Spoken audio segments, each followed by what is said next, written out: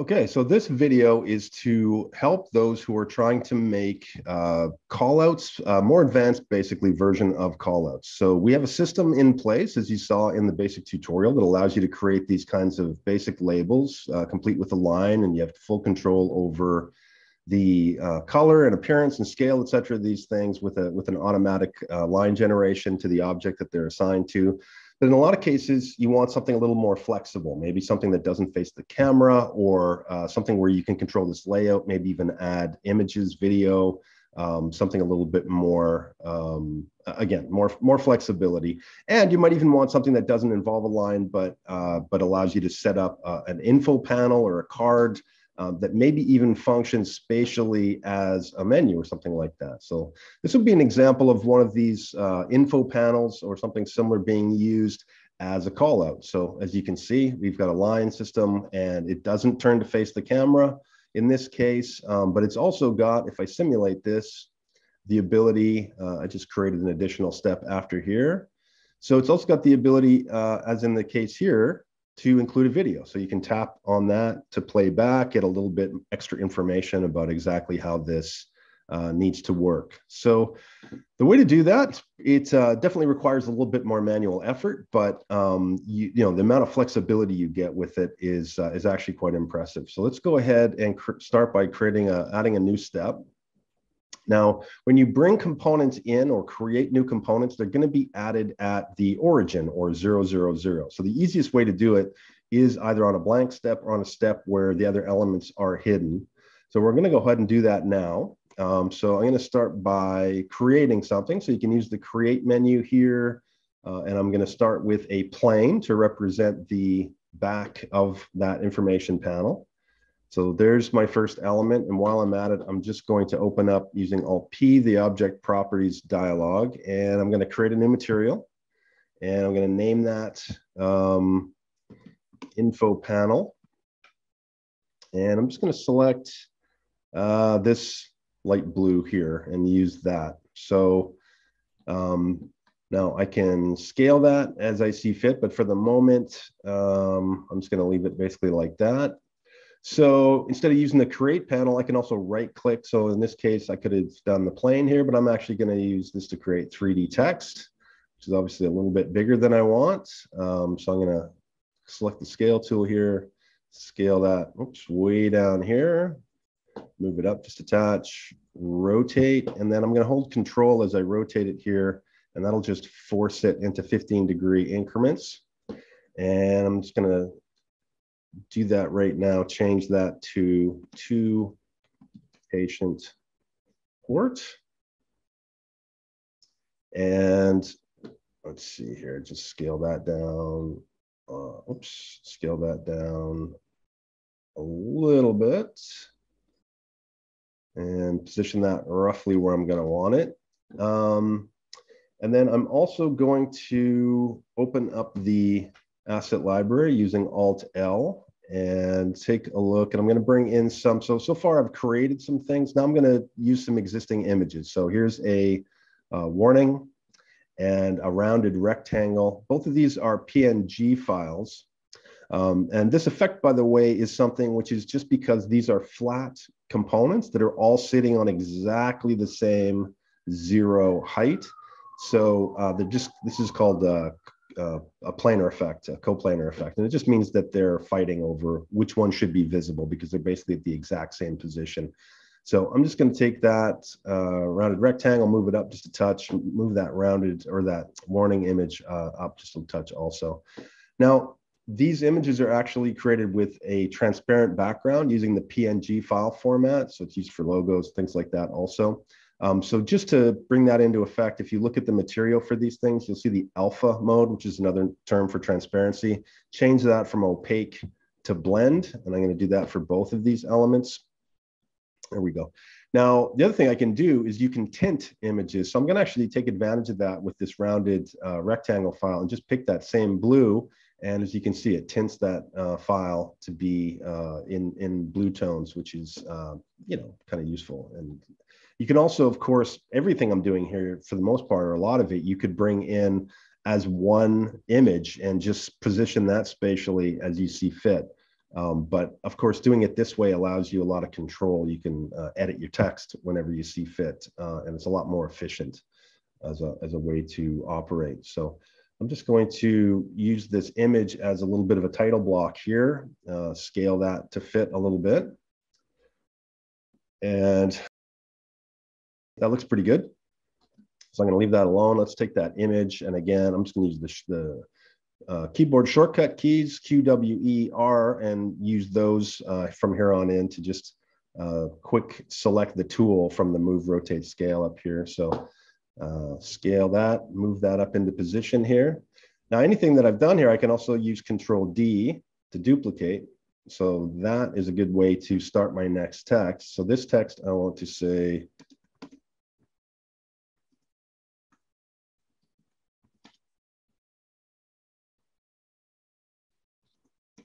all times, and I'll anchor that to the middle left.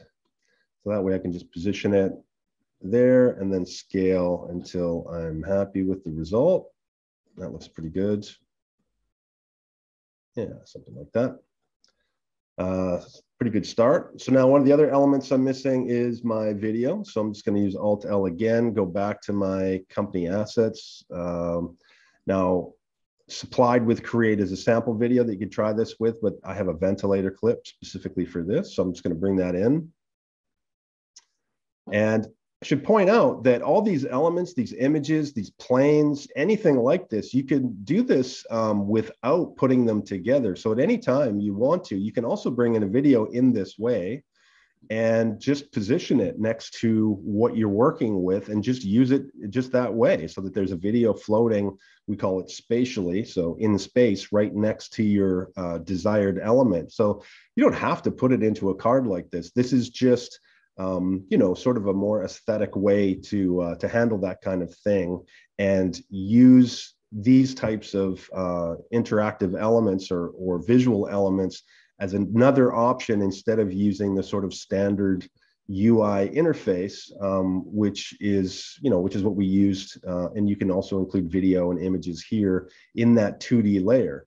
And sometimes that's a very effective option, but this opens up the doors to create those sort of elements in space directly next and not use that 2D layer, which in some cases is a really effective method.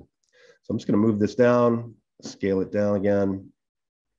So that's pretty good. Just position that. And then the last element was basically just another Control D on the text.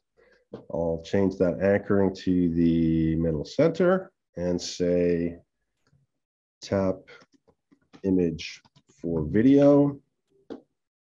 And there we go. That's pretty much exactly what I wanted.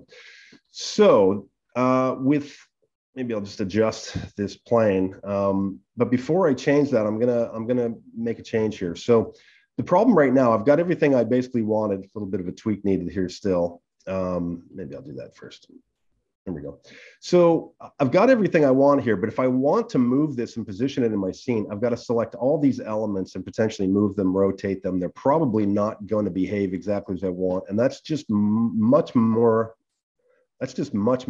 than what I want to be dealing with for my scene. So what I'm going to do is create an empty object. And an empty object is an interesting concept. It's basically nothing. It's just a position, a point in space. It can be positioned, rotated, scaled, but there's nothing visual to it. So it won't do much if you scale it or rotate it. But what it's really effective for is you can use it as an attachment point, as a positioner, basically, for something like a call out, or potentially for a highlight sphere or something like that. And what it's also really effective for is as an organizational tool. So you can think of it in a way as almost like a folder, or as a container to group things under. And as such, you'll see it's a part of more complex assemblies. You'll often see empty objects. And the most obvious way to determine if it's an empty object is it has 0 triangles associated with it and 0 objects, at least until things start getting attached to it. So, and you'll see there's no material either associated with it. And that's because there's no surface to assign a material to. So what it is really useful for is something like this. I'm going to use it as a parent for all these things. So I'm going to call this info panel, panel 1. So I'm going to take all those I'm going to take all those elements with using Shift Select and drag it right onto that info panel. And as you can see now, they're all embedded underneath that, just like if they were in a directory structure. So now by just selecting that info panel, which is still in that same position, I can manipulate that entire block. So that's now basically created a single unit of all those items. So one thing to keep in mind when you do that is in the same way that those elements all follow in terms of moving, rotating, and those kinds of things, it's also true of scale. So one thing that you might have considered doing is using that plane, this object that's setting up the back of this item.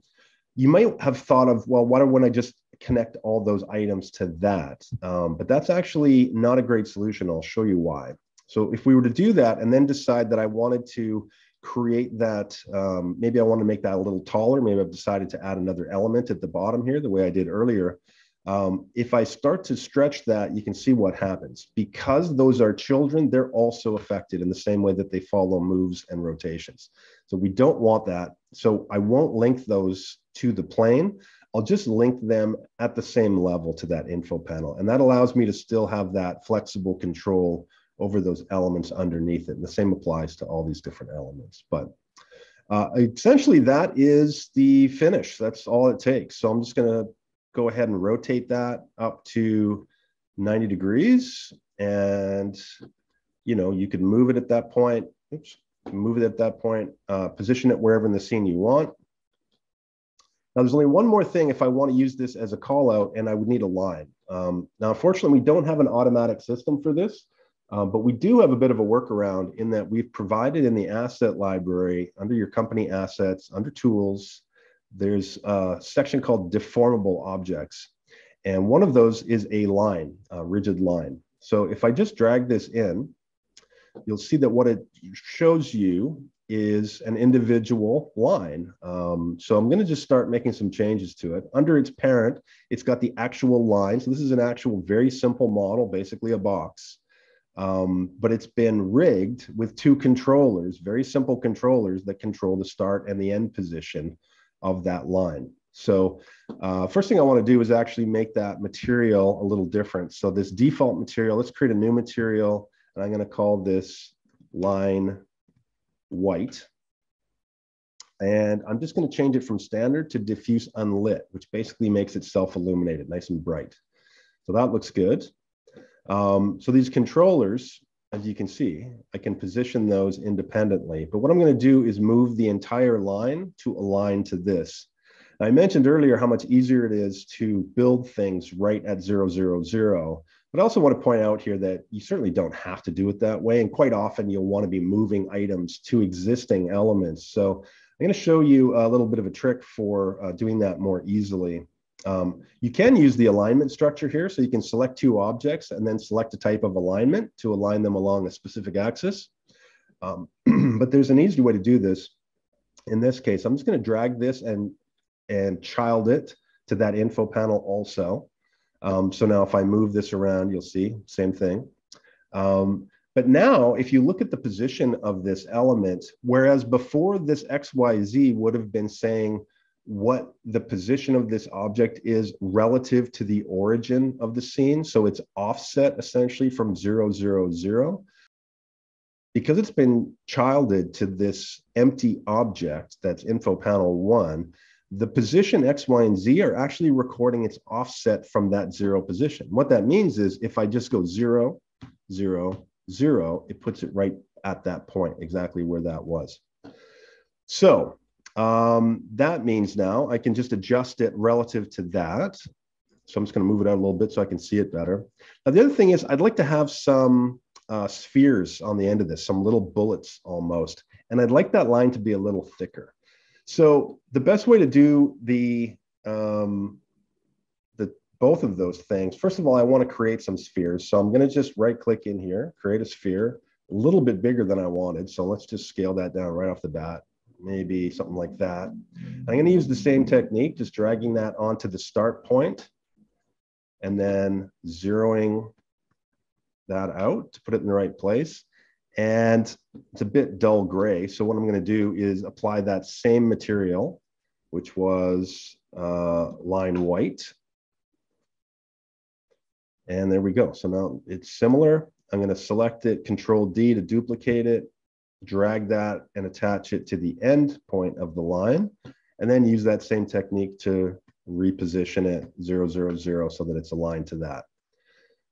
So now I've got my points and I want to scale those up a little bit. I want the actual points to be bigger and I want the line to be bigger. So I can do both of those things by just scaling this start point as a controller, as you can see.